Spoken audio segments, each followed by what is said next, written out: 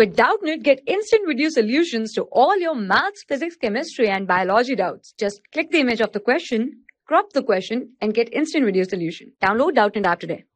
Hello everyone, let me explain this question to you. Two long straight wires are set parallel to each other, each carry a current I in the same direction, and the separation between them is 2 r. The intensity at the intensity of magnetic field midway between them is, there are 4 options given. Okay, so here is the situation.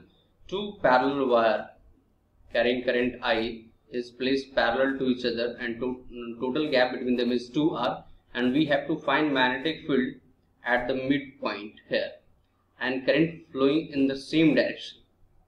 Current I flowing in the same direction. Okay, so here is the situation. Let's say this is wire 1, this is wire 2. So magnetic field due to wire 1, at this midpoint is, according to right hand thumb rule, we can say magnetic field due to wire 1 at this point is in inward direction.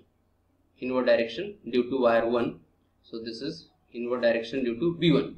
Now if we want to calculate magnetic field due to wire 2, here you can see if we put thumb in direction of current and curl our finger, so according to that concept, magnetic field here is in outward direction due to wire 2.